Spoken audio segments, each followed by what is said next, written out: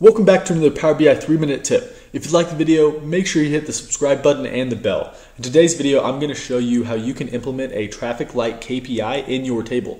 I've covered traffic light KPIs in the past, but those weren't specific to a table. And in-table traffic light KPIs are something that people really seem to like. And there have been ways to do this in the past, but they were really complicated because you had to connect to a web URL and grab an image and pass that image URL in.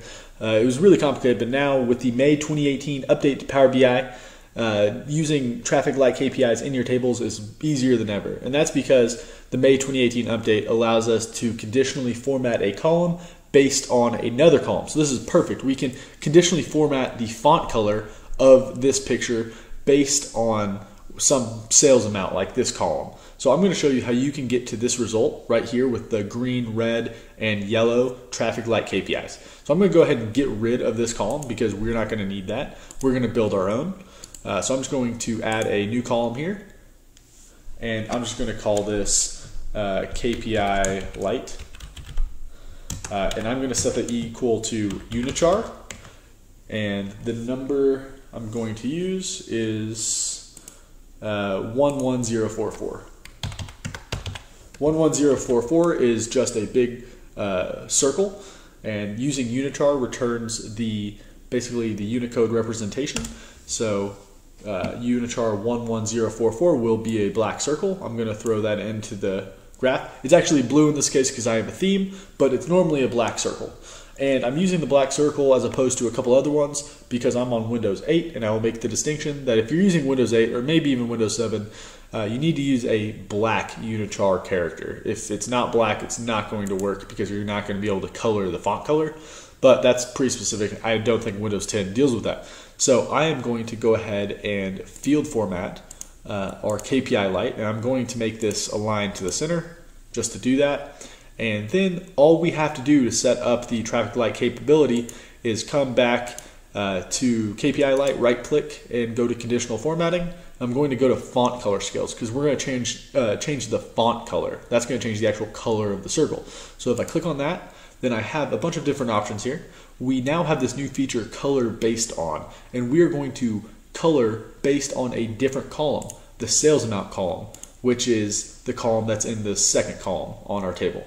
So if we color based on sales amount, specifically the sum of sales amount, we can now color based on that column. So if we color by rules, actually first I'll just show you how this works. If I just clicked OK, we now see our KPI light changes, but we're going to want something a little more specific than just different colors of our KPI light.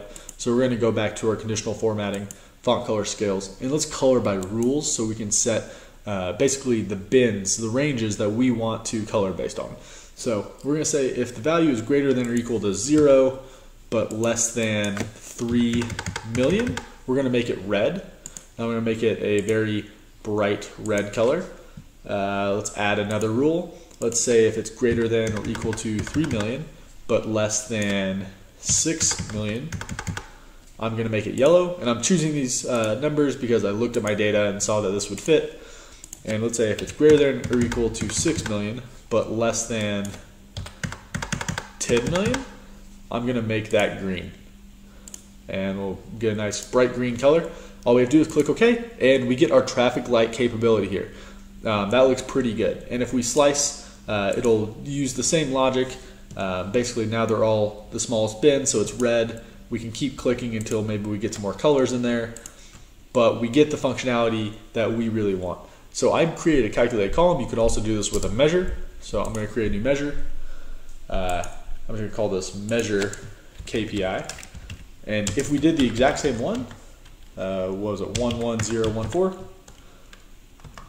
and we threw that in there, I'll give you a look at what happens here. It's a little bit different. It's not 114. It's 11044. Sorry, 11044. So we'll see the same thing here without the conditional formatting, but we actually have a circle here in the bottom. That's because measures will evaluate the same in the grand total row as they do for all the other filter rows. So the way we do that, the way we get around that is the same as always. Do an if has one filter, and I'll do the geography. We'll do English country region name. If it does have a filter, use the UNICHAR.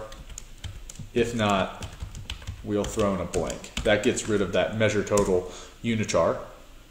So once we click OK, we see that that's gone, and we would go through the exact same steps to set up the traffic light KPI. I'm not going to do that, but I'll just set it to diverging based on our sales amount. So that's really the whole idea here. It's really easy to set up traffic light KPIs now because of this May 2018 update. So if you like this video, make sure you subscribe to the channel, and I will see you in the next Power BI 3-minute tip.